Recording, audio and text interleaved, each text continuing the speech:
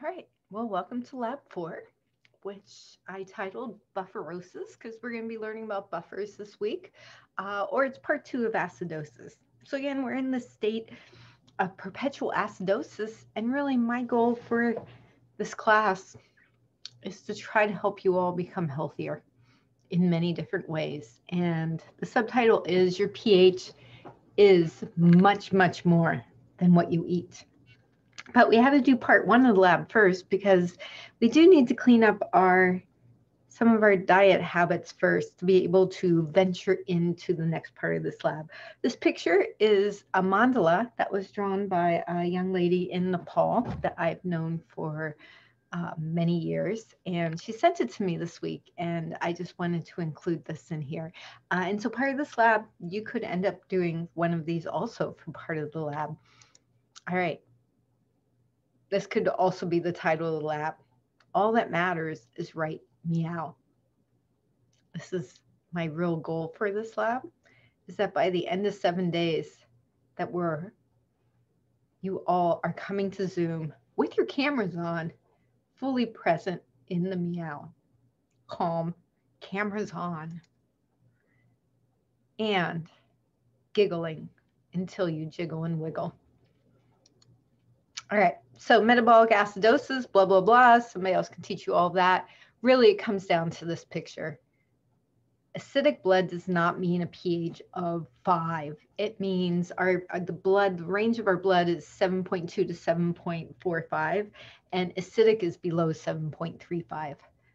So 7.3 is the acidic blood, 7.4 is the alkaline. A really small difference in pH.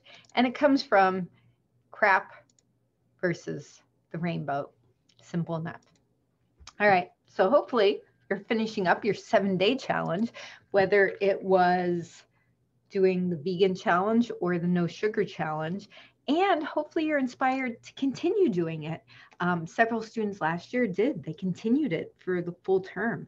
That you may have added something healthy as well as doing that. And you can still jump on the bandwagon. Just talk to me. All right. This is a picture, guy from National Geographic who's traveled around the world for over 2 decades and taken pictures. He goes and buys a week's worth of food for the family and takes a picture of them. And this goes perfect with what we talked about. Which family has the highest pH? Really wonderful multiple choice. Which family is also giggling and jiggling and wiggling? It all goes hand in hand. So ROS stands for radical oxygen species or reactive oxygen species. So oxygen, the air we breathe, creates free radicals. So we're going to get to antioxidants, oxidation reduction. Antioxidants fill in those missing electrons. So something we've been doing this week, we talked about it as pH. So oxidative stress is the bacon, highly processed food. Antioxidants are loaded in the berries. That's what I do every morning before our class in the summer is I go for a bike ride and I pick blackberries and then I come home and make a smoothie. So acidosis, free radicals, alkalosis, the antioxidants. By the way, that word dis-ease at the bottom, in case you've never heard it said correctly, it is dis-ease. Ponder that. All right, so I got to thinking. This is from the Oz Museum. And before my glory days at Mount Hood Community College, I always have talked with the fairies. That's down in the Redwoods. I was a Nittany Lion at Penn State. And what I did there was, if I can get to the next slide, well, I was a mutant. And so you can decide what mutant you are. We're all mutants. I love this word mutation because we've put this negative connotation on it. And it could have a beautiful positive one, but it means our DNA sequence, it's not an error, it's something's different, but there are things that can cause it to be different or too different. So smoking, x-rays, right? Certain chemicals, the Mad Hatter is mercury or silver or lead, so the heavy metals. viruses, sunlight can all cause damage to our DNA so it doesn't work the way it's supposed to. And of course, crappy food, your choice, Chick-fil-A or Twinkies. And probably the two biggest causes, which are really overlooked, that is not the dandelion and the allergen, but the air that we breathe, the oxygen, as well as our attitude. All right, so I got to thinking. So mutations, a change in DNA causes all these things, not just damage to the DNA, but all those things also cause damage to our cell membrane. Our hearts become not effective, right? We don't want a heart that looks like that, that's covered with fat. We want the nice pink, beautiful heart.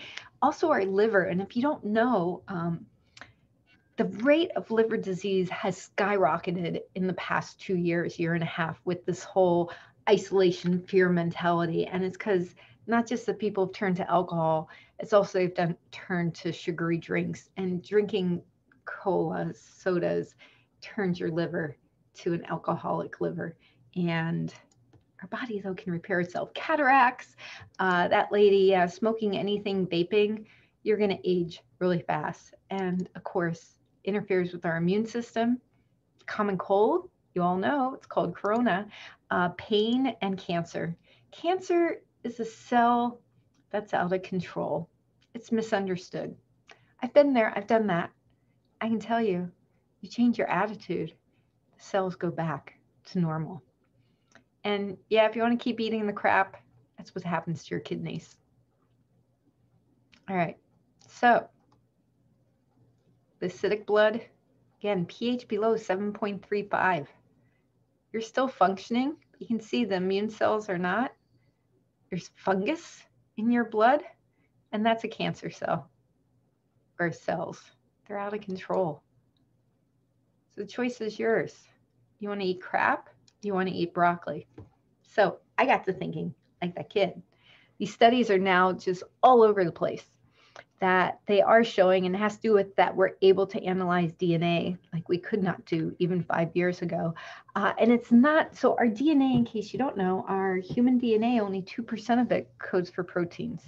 We're very unique in this way. So 98% is a beautiful vibration. It's playing a symphony to you.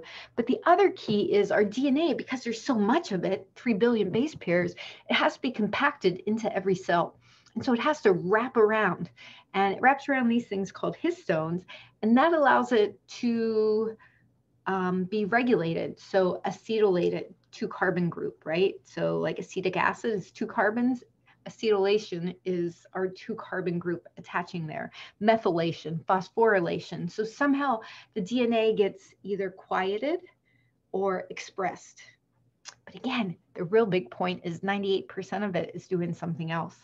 This is why you want to, this is part of why we're doing this lab. So that was looking at broccoli. So broccoli is part of the cruciferous vegetables that hopefully you're eating more of, or it could be part of your challenge this week. So part of how broccoli works, since I'm a chemist, is broccoli or cabbage, purple cabbage, right, that you're all doing the pH lab with. It has the glucophanin in it, this molecule. And then when you chew, anyway, the molecule sulforaphane, the last one that we get to, when it gets broken down, it actually makes sulforaphane, which turns off 63 genes in cancer cells and actually suppresses, it activates the normal tumor suppressor genes. And so I call it a guardian of the genome. And the chewing is because when you chew, it releases the enzyme there, and that enzyme is what breaks the original molecule into the 2 final molecule, into that sulforaphane molecule. And it's the sulforaphane that does all this wonderful stuff.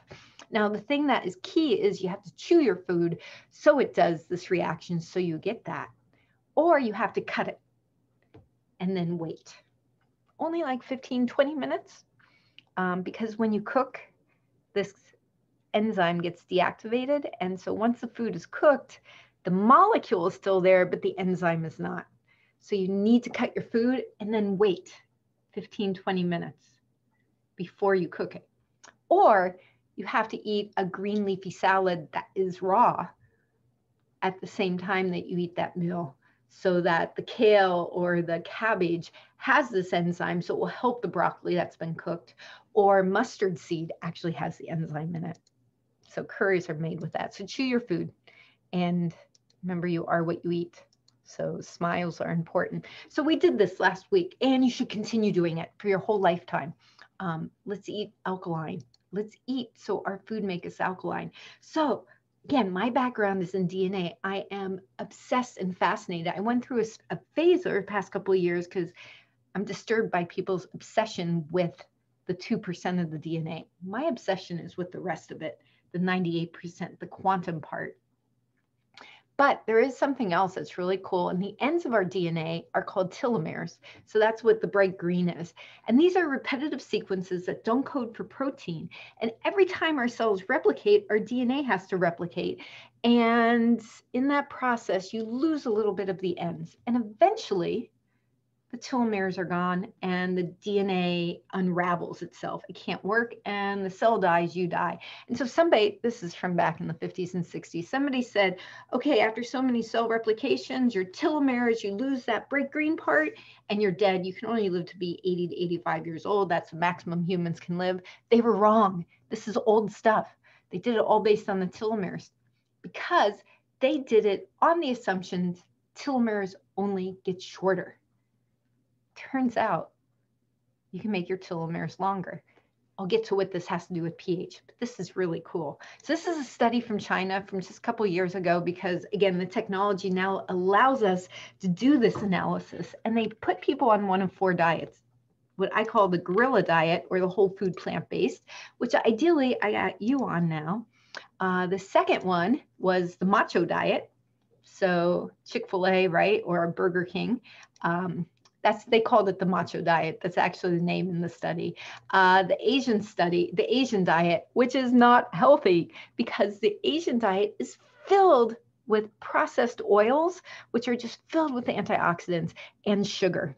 Look at that. It's just glowing with sugar and oil, and it's really not healthy.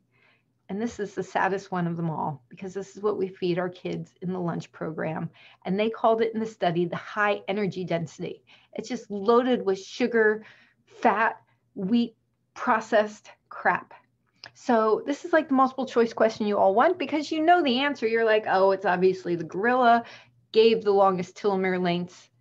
But it's more than that. Is this really the multiple choice question you're willing to embrace right now and say, oh, wow, I eat the macho diet. Oh, wow, I eat the Asian diet. And I kind of think that going to like Panda Express is healthy because it's Asian food and the Asians are healthy. Not really, because, yeah. All right, you want to eat like the gorillas. So you always heard this, nature or nurture, which is it?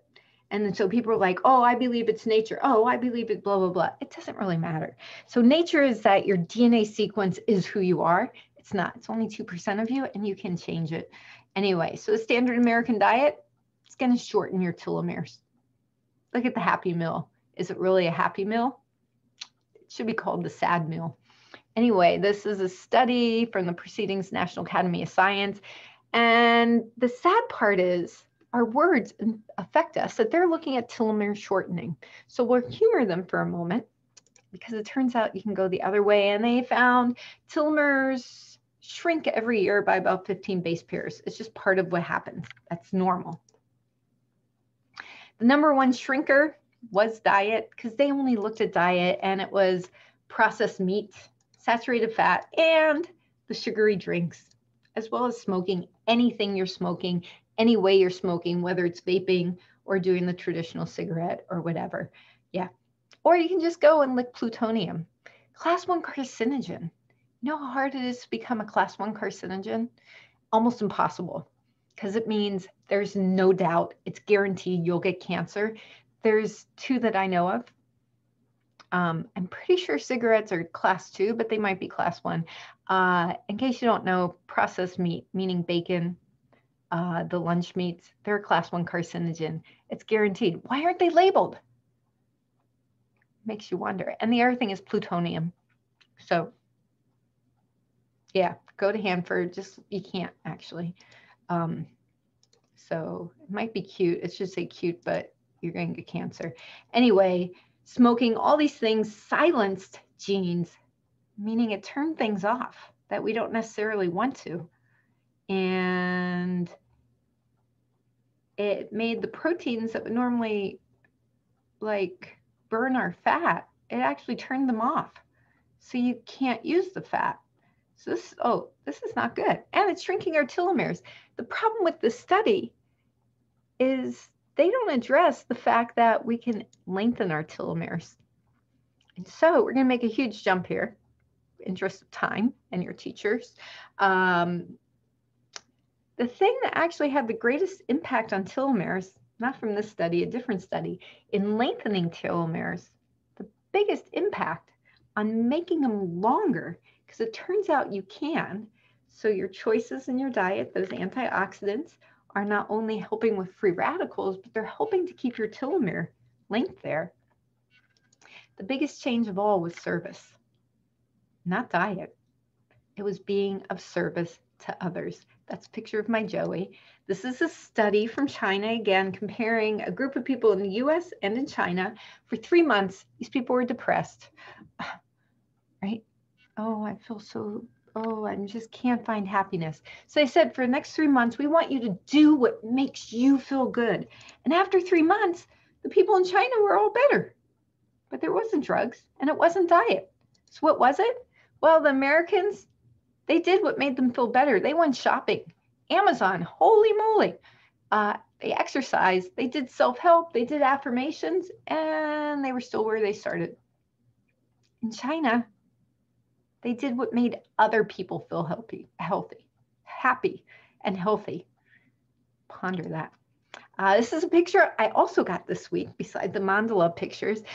This is Zach, who was in my class 5, 6, 7 years ago, and we've kept in touch and are good friends now. And he just started his first day in medical school, and he sent me a gratitude note. Zach, why I wanted this picture in this lab, Zach always was smiling. Never saw him without a smile. Always smiling. He's the doctor I would want, because he's just always smiling. There is more to it. So besides, he's now dedicated himself to a life of service. There's more to Zach, because I know his full story. And this is part of this lab and why that picture coming this week was perfect.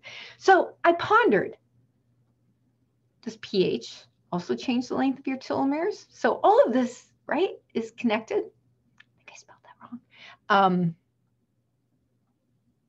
Do telomeres change your pH? Doesn't matter which came first. And then I pondered, does service change your pH? And so we got one more piece we have to add to this for this lab. So some fairy dust. And we do know that breathing affects your pH. So we've talked about metabolic acidosis, alkalosis. That is the food we eat. But your breathing affects your pH, and that is respiratory acidosis and alkalosis. So that is a picture from on top of Mount Everest. So that is Pimba, who is a real Sherpa. That's where my name comes from, and he's there. He's at an extremely high altitude. He's happier there. And this is on top of Mount Everest. He actually is the only human who survived. He slept just below the top. He was with somebody who was sick. He never left them behind. Anyway, and then he had to come down. But when you're up that high and you're breathing and the oxygen's only at 25%, you're breathing more, right? He's having to take more breaths. And so he actually sent himself into alkalosis, ended up passing out later when he went down in elevation. But so basically he's trying to breathe in more oxygen, but every time he's trying to take more breaths, he's bringing out more CO2. So decreasing the CO2, according to Le Chatelier's, you should be able to look at this, lower CO2, so it's going to shift it towards the CO2. That decreases the hydrogen and raises your pH. So we all want to breathe like we're on top of Mount Everest, but not really. We want to breathe slower and deeper, but not to the point where we get so extreme that we send it a little bit too far. what almost everybody does is sends themselves into respiratory acidosis. So acidosis is because we're not breathing correctly. And it is respiratory acidosis is a buildup of CO2. So if the CO2 builds up on the left side of the equilibrium, it's going to shift forward and increase the hydrogen. So by having more CO2, you're not breathing out enough CO2. You're breathing, but you're not taking deep enough breaths. And so the CO2 is just staying there in your blood. And that increases your hydrogen, which decreases your pH. So that's what this picture shows. Higher CO2 levels actually decreases your pH. And they're showing you again correctly below that 7.35. So you're still alive, you're functioning, but your pH is in the zone where disease happens. So what causes that? Smoking, any kind of smoking. So that's a picture of your lungs. And at the top is, somebody's artistic drawing of normal, which is a bunch of grapes. So you have this exchange of oxygen wrapped right with all the blood vessels, except when you have damaged, all those grapes become one ginormous grapefruit, and you can't exchange gases correctly. You have less surface area. And so the gas exchange can't happen and the CO2 builds up. If you don't know somebody with emphysema, you're very fortunate and you're also not paying attention. I've known many people who've gone through and their function of their lungs end up at 20, 30%, and they just can't breathe, and it's not pleasant. Anyway, so the CO2 is building up because they can't get rid of it. For most people, it is stress, that we're in this perpetual place of stress.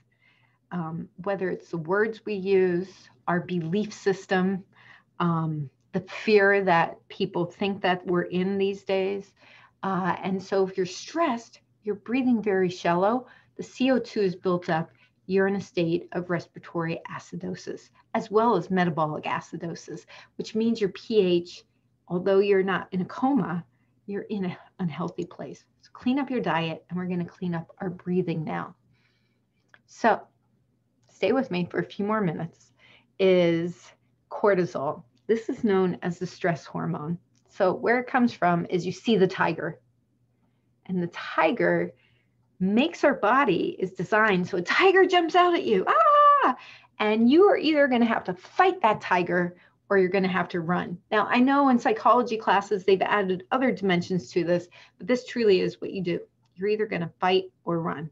And to do that, you release adrenaline, and adrenaline makes your body pumps more blood so you can run or fight.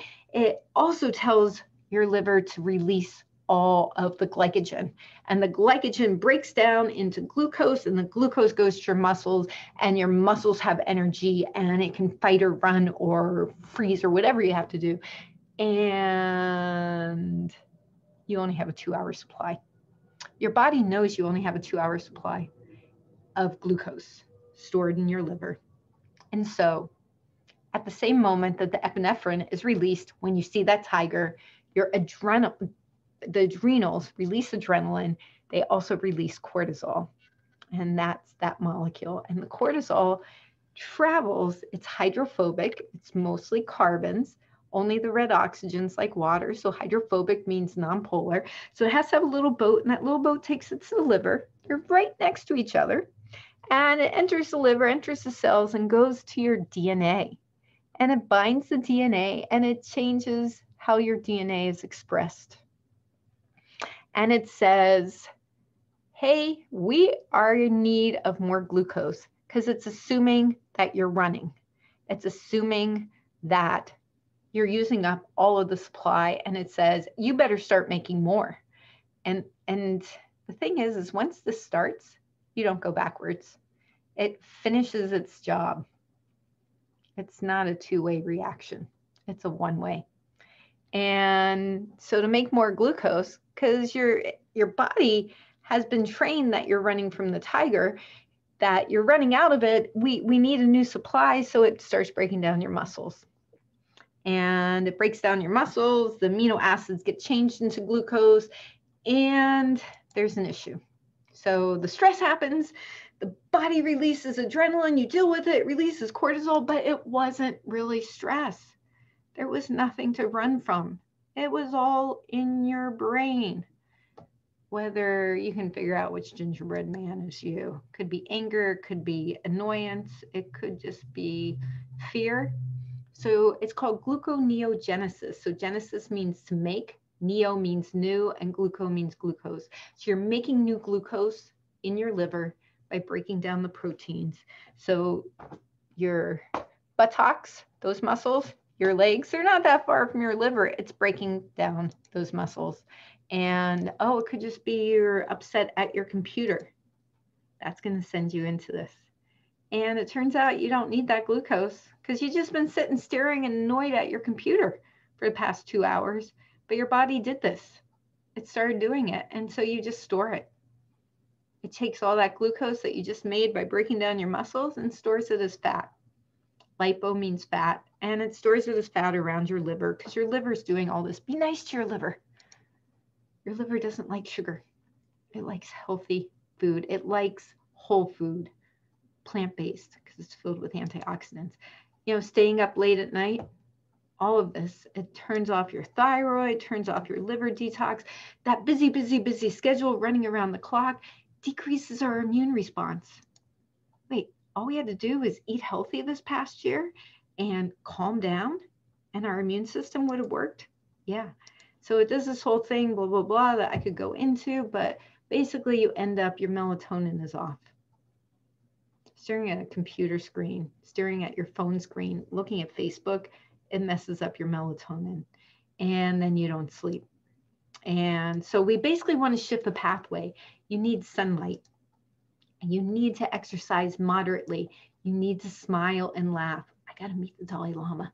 Amazing. Always smiling. All the Tibetan monks are. You need to sleep with joy. Go get a pet if you don't have one. You need to learn to pray in a way that brings peace to yourself. And that's gratitude. That's all prayer means, is expressing gratitude to yourself, to others, to the planet. And you need to continue to eat healthy.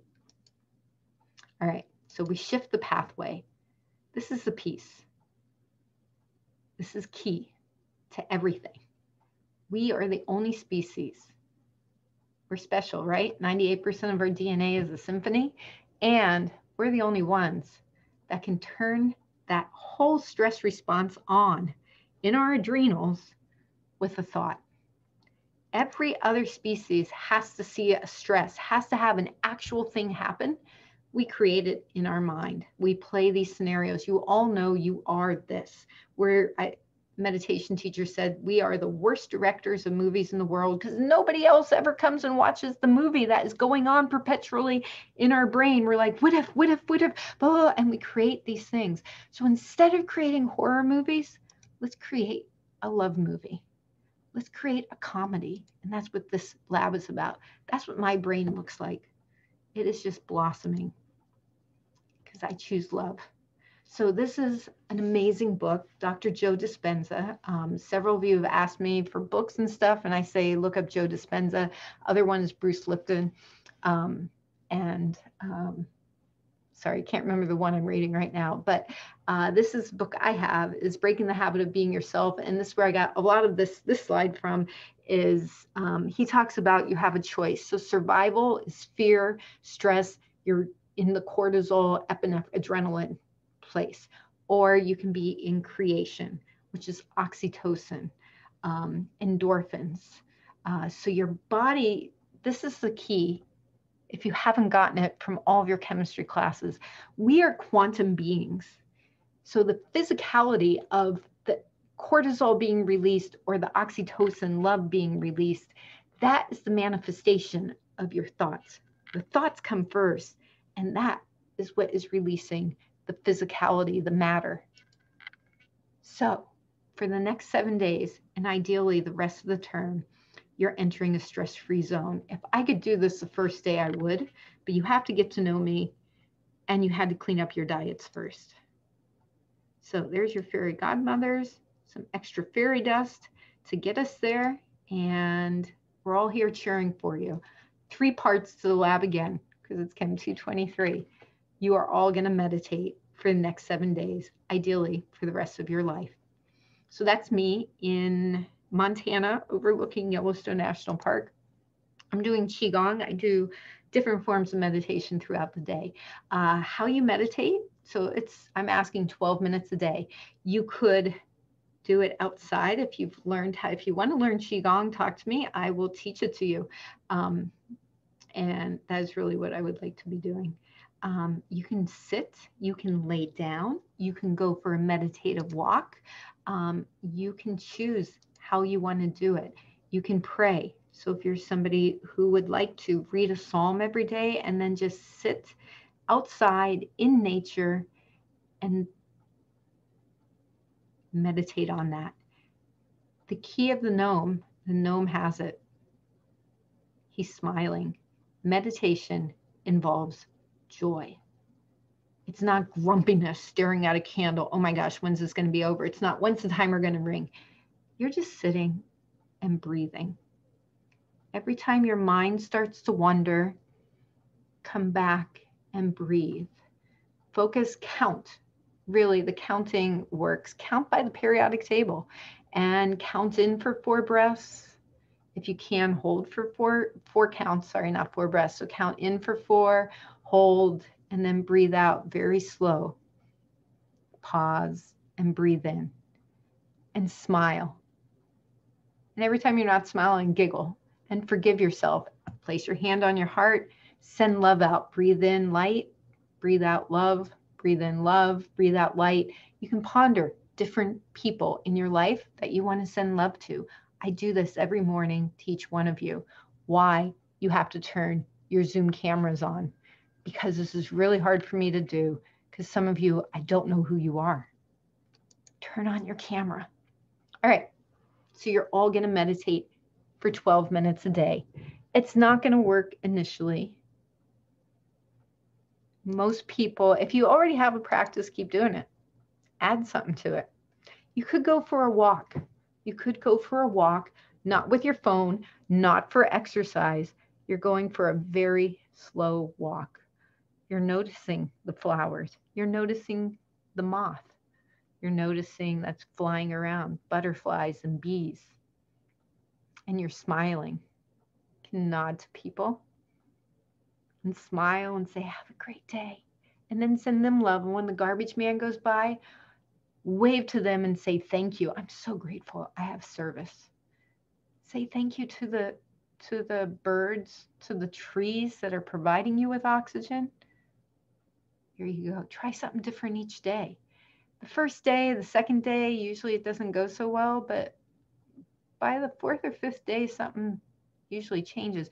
You can do it laying down. You can take when you go to bed at night, you can say, okay, turning off your phone and just place your hand on your heart and just breathe and think about how your day was.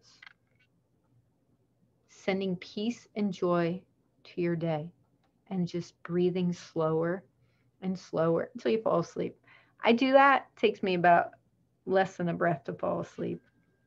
People have said it's unbelievably amazing how fast I can fall asleep. All right. So second part of the lab, this is the title, acidosis giggolosis or bufferosis giggolosis. You have a choice for part 2. So we'll go through the choices. You can giggle until you wiggle and jiggle. So this is Joey. And this is playing at my mom's house, Uno. We play when I'm at my mom's for a month, twice a year. We just play Uno every night. And we are all like laughing where we can't breathe. And so that's what the giggling is. It's not like yeah, whatever makes you giggle, just be silly. I've told a story about, right, this doesn't involve exercise, but people are like, I want to go for a bike ride with you. I bike slow because I went one time on a bike ride. It was the first sunny day and I'm out there biking really hard. I only saw one happy person on a bike, and it was a guy who was biking like the frog while his feet were on the pedal. And he was just out biking to smell the roses. And that's how I bike now. And people are always passing me. And then they kind of look at me like, what's wrong with her? Nothing's wrong anymore. I'm there to be part of the experience. Go on a picnic. Make somebody else smile. Our animals are the best at that. Another choice could be gratitude. So they're right up there. Saying grace, expressing gratitude to the cook, giving a hug. That's my mom. Expressing gratitude by baking something special for something. That's not baking. That's a raw chocolate raspberry birthday cake I made her. Or no, that must be, I don't know. That would be last summer. The other choice, and you're going to write like notes of gratitude to people. It's written up in the lab. The other choice is you could be of service. So it could be doing the dishes. It could be, I get to teach a kids class, and that is Dr. Sean. He's in medical school now in the Caribbean, but he helped me for like 5 years.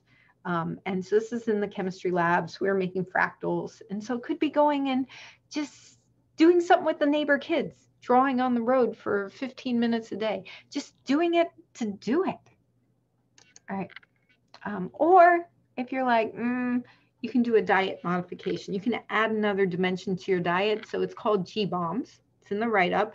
So within the day, you have to eat from these 7 categories. You can do it in one meal. It makes a great salad.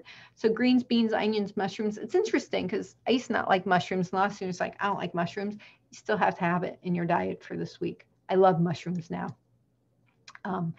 So part 3 of the lab, again, a choice. So you're all going to meditate. You're going to do one of those other things for 7 days. And then this is just a one-time deal that you either are going to try some new kind of spice.